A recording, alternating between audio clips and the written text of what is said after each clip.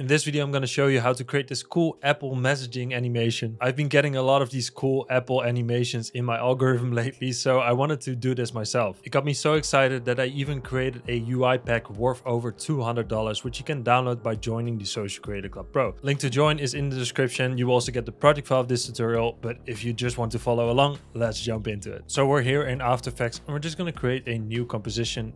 4K 25 frames per second, duration 15 seconds is actually perfect. Press OK, and I'm going to go to layer, new, solid, and I'm just going to create a white solid, and maybe I'm going to make it a bit more off-white so there's a bit of texture and contrast in it. Press OK, and now we're going to make our first chat bubble.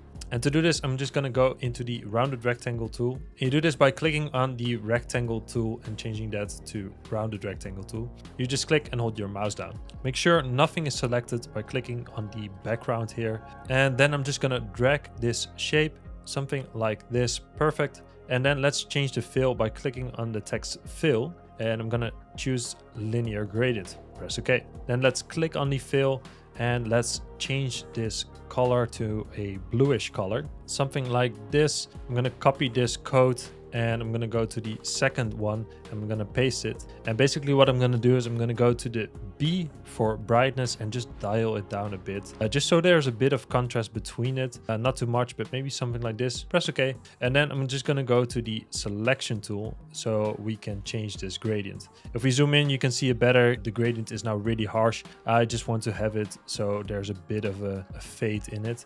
And this doesn't have to be crazy, but just a bit. It will add a bit of texture to this. You can also do a single color, but I think this will look a bit better. Let's do it something like this. It's really subtle, but I think it works. And now I'm going to change the roundness, which you can see here in the properties tab. Now, if you don't see this, you might have to open your shape layer and the rectangle and then into the rectangle path, and then you have the roundness too. It's now set to 20 here, and I want it to be around 100, maybe a bit less, but basically something like this. Perfect. Now we already did one part, but of course it needs the right tab in the bottom to be a real message. I don't really know what the name of this is, but we are going to create this. And the easiest way to do this is to just go and right click on the rectangle path and convert it to a Bezier path. This will turn it into a normal path, and now we can adjust it. This means that we can also add a little tab at the right bottom. And we do that by just going to the pen tool, and then I'm just going to add a point on this line. So make sure that you have the line selected. The line is a bit hard to see. You can actually change the label color of this, for example, to red, and then we should be able to see it, or maybe orange. Still a bit hard, but you can see it maybe a bit better. Anyway, I'm going to adjust it a bit. So I'm going to add a point here and add a point around here, and I'm gonna drag this out just like this. I'm gonna align it with the bottom line of the chat, something like this, and then these handles we are gonna adjust a bit. So basically I want it to be something like this, and then I'm also gonna change this handle by holding Alt. If you now drag this, you will only adjust one handle, basically a bit more rounded. Same with this one. Let's move this, and let's move this point a bit while holding Shift. This actually already looks really, really good. Maybe it's not perfect. Maybe we can move it a bit, but we can perfectionize it later on. I can see that I didn't align it well. There we go. So now we have our first text box. And the cool thing is, for the other ones, we can literally just copy this over and move it, change the size of it a bit. So what I'm going to do is I'm going to move this down by just selecting it and moving it. I'm going to duplicate this by hitting Command D or Control D on Windows. And then I'm going to move it to this side. And now we can right click it. We can hit transform and we can hit flip horizontal. This will just flip it. It'll just move the chat box to the other side. Now for the other color, I'm just going to change the fill to a solid, and I'm going to change the fill color to like a really light gray, something like this. Press OK, and I'm going to add my first text. So let's go to the text tool, and you might wonder, what is the Apple font? Well, you can use San Francisco. This font is also an Apple website. You can find it everywhere. So we're also going to use that. I'm just going to click and drag, and I'm going to paste the text here. Let's change the line height to auto. Let's also align this to the left, and then let's change the font weight to regular. I actually really like how this looks like. We might be able to get it on one sentence. You know what? Let's try that, so I can also show how to do that. So we're just gonna drag this out till it fits on one sentence. I'm gonna go to the selection tool and I'm gonna move it a bit so it's around here. We can move it a bit later on. And now we want, of course, to adjust this chat box because it doesn't fit, right? So select the chat box, open it, go into the contents, go into the rectangle, and make sure that you have the path selected.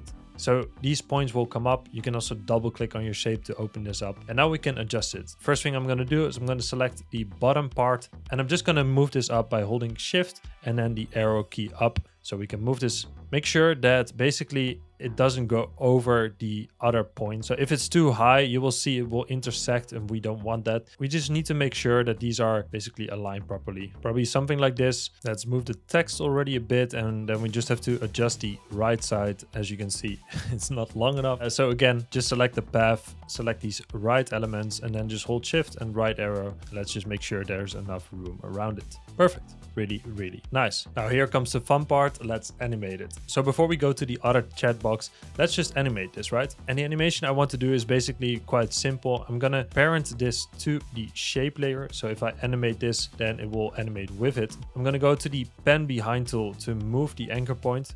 You might see this anchor point here. This is basically the point where it scales from. So if we now scale it, it will scale from this point that you can see here. You might have to look around a bit where it is, but you will find it, trust me. And then you have the anchor point, and if you hold Command on Mac or Control on Windows, it will snap into place. We want it in the left bottom corner. And why that is, it's quite simple. If you now scale it, you will see it scales from the bottom left. It's exactly what we want. Now to scale it, we just press S on the keyboard while selecting the shape. I'm gonna set a keyframe, and I'm gonna drag this out probably to like 1/2 second. Then I'm gonna set it to 0, so it will just scale up, and that's it. Now select these keyframes, right click, Keyframe Assistant Easy Ease, or hit F9. Then we can go to the graph editor, and basically what I want it to be really smooth. So I'm gonna select these last 2 points, and I'm gonna drag this out so it's as smooth as possible. If we now preview this, it will already look super clean in my opinion. We can even select the left one and make that a bit more quick, and then drag this out a bit. Then of course we need to enable motion blur by clicking on the motion blur icon in the layers panel, and we do the same with the text. So we already have a really nice animation in my opinion, but we can also animate the text if we want. And to do that, I'm gonna open up the text, and I'm gonna hit the animate button, and I'm gonna press position, and then I'm gonna add a property opacity. Then I'm gonna move the position just a bit down, maybe something like this, and I'm gonna set the opacity to 0. Then I'm gonna open the range selector. I'm gonna open the advanced tab. I'm gonna change the shape to ramp up, and I'm gonna ease the low, and then I'm gonna keyframe the offset. So click on the stopwatch next to offset, set it to 100, and let's go to the beginning here, and then let's set it to -100. And this will just have a really clean animation, as you can see. Let's play this quickly. I think this looks so dope, right? We can even, if you want, drag this out a bit so the text comes in a bit later. That's really cool. And now we can of course duplicate this text by hitting Command D or Control D on Windows, collapse this other text, and I'm gonna move it below it just so we know that this one is belonging to the other one. And we're of course also gonna parent that to the other one just to make sure that if we are gonna scale this one, that everything will scale with it. Now let's go to the selection tool. I'm gonna drag this to the other text box, and we just have to change the fill to white. And I'm also gonna change this text. I'm gonna change this text into, it's simple bro, just join the Social Creator Club bro.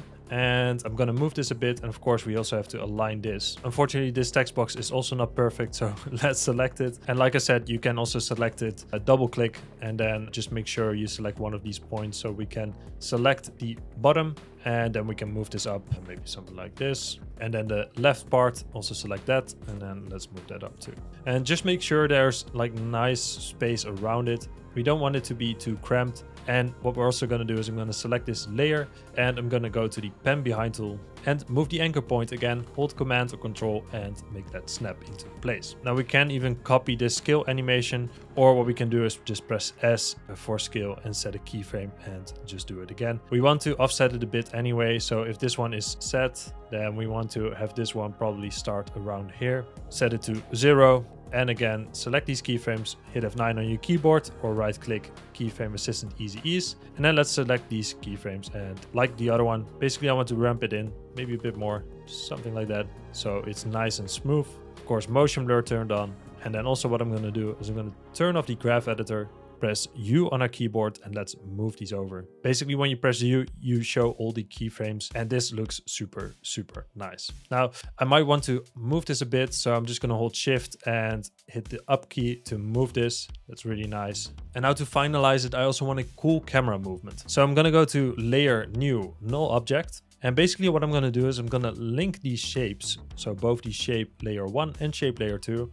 to the null. We can ignore the text because the text is already linked to the shape layer. Now the shape layer is linked to the null, which means that if we move this null, everything will move with it. That's exactly what we want. I'm going to press P for position, set a keyframe, and I'm going to move this. It basically moves everything upright, exactly like this. And again, we can select these keyframes, hit F9, go to the graph editor, and let's smooth this a bit. It doesn't have to be too much. I just want to have some movement, just like that. That's really nice. Now, as you can see, it's quite boring after this. It's just stationary. Now we can move it again, for example, here when this pops up. So like just like that, or maybe move this a bit. Or what we can also do is go to Layer, New, Adjustment Layer, and we can add a wiggle position on this. You just search it in the effects and presets, search for wiggle, and you just double click on wiggle position. It will add a wiggle to this adjustment layer, which will wiggle everything under it. Just make sure the solid, the white solid, is just a bit bigger so we don't see the black borders. We can just drag this out. And what's cool is we can adjust these settings a bit, right? So maybe the wiggles per second, you want that to be a bit slow, so maybe 0.5. The wiggle amount you can increase or decrease. If we're quickly gonna change the quality to quarter, we can quickly see what this will look like. It will just add a bit of movement. It's almost like a camera shake, which is really nice. And then you get something like this, and of course you can fill anything in this text message that you want. I think it's such a simple but also a cool animation that you can use with client projects. And speaking about client projects, if you want to get more client projects, then do join the Social Creator Club Pro. I get tons of potential clients that I throw in there that you can just apply on, but you can also learn how to go to 1 to 5K a month as an editor within 90 days. Don't forget to comment what you want to see next, and of course don't forget to subscribe. Then thanks for all the support like always, and see you next time. Bye.